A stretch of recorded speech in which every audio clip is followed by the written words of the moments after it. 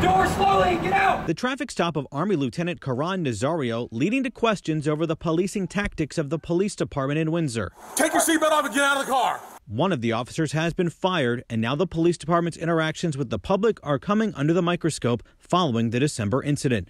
Nazario is suing the officers. These traffic stops are all too common on Route 460.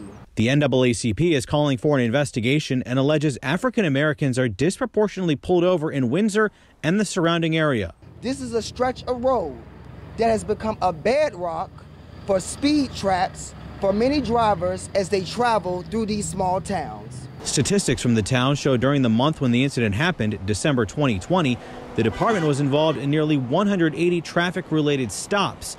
The information is not broken down by race. Attorney General Mark Herring is launching a pattern and practice investigation into the police department, requesting documents and information on things like complaints resulting from traffic stops over the last 10 years and personnel records of the officers involved. Is there a pattern or a practice of misconduct, either by these officers or by the department more broadly? And so that's what we're beginning to look at now. News 3 has also filed a Freedom of Information Act requesting much of the same information.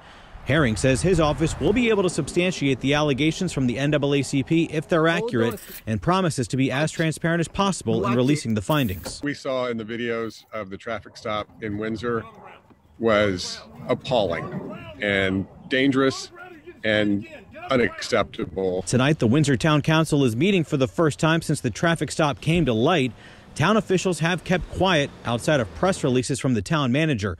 But with the community pressing for answers. Let me be clear. We all share one common goal up here, and that is that we will no longer stand by silently. Pressure is mounting to provide more information about what happened during the traffic stop and how the town is responding. In Windsor, Brendan Ponton, News 3. And right now, Virginia State Police are investigating an interstate shooting that left one